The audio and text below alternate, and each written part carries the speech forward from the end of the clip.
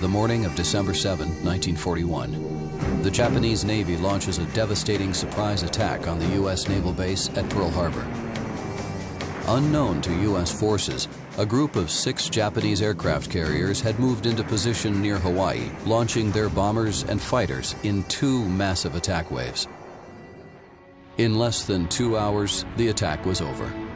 More than 2,300 U.S. service members were killed at Pearl Harbor, and substantial damage was inflicted on the fleet and facilities. December 7, 1941, a date which will live in infamy. The attack had a galvanizing effect on the American public.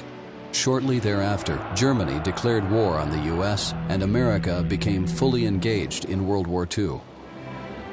Many awards for heroic action, including 15 Medals of Honor, were earned by the service members who fought at Pearl Harbor.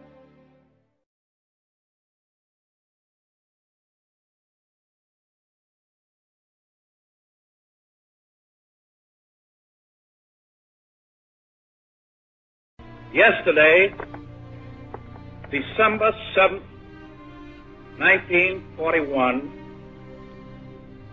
a date which will live in infamy. The United States of America was suddenly and deliberately attacked by naval and air forces of the Empire of Japan. As Commander-in-Chief of the Army and Navy, I have directed that all measures be taken for our defense, but always will our whole nation remember the character of the onslaught against us.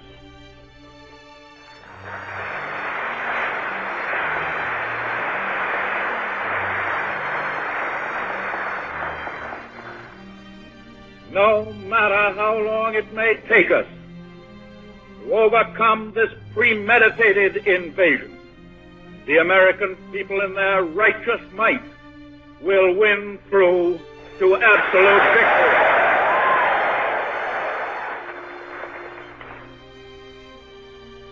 I believe that I interpret the will of the Congress and of the people when I assert that we will not only defend ourselves to the uttermost, but will make it very certain that this form of treachery shall never again endanger us.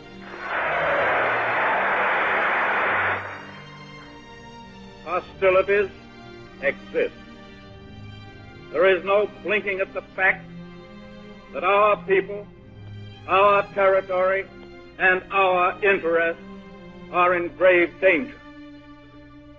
With confidence in our armed forces, with the unbounding determination of our people, we will gain the inevitable triumph, so help us God.